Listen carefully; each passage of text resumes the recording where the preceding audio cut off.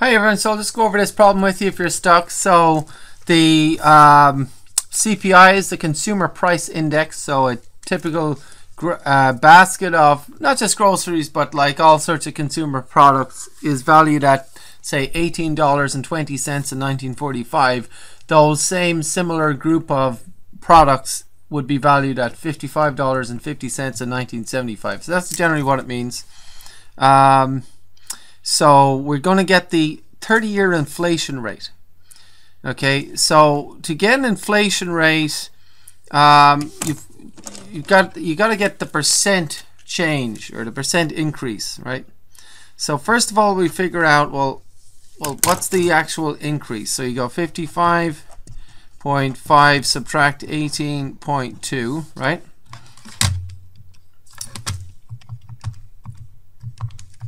And that gives us 37.3, right? So that's the amount it increased by, right? But to get the percent change or the inflation rate, same thing. You put the increase or the change over the original, all right? Increase over original. Compare the increase to where you started, and that's the percent change. So the increase is 37.3, and we started at 18.2. So we put 37.3, divide that by 18.2, and we get 2.04945, etc. And I think we've got to round that to the nearest whole number percent. Let me just check. Yeah, round to the nearest whole number percent. So we move this over 2 spots to here, and that becomes approximately, and of course this rounds up, so that's approximately 205%. If you want to do it in 2 steps, you would go 2.05 first of all, and then write it as 205%. So that is the inflation rate. But the next part is, well, if you have groceries that cost $15 in 1945, what would they cost in 1975? Okay, so again, you can press pause and try that. That's the next part of the question. Press pause and give it a go.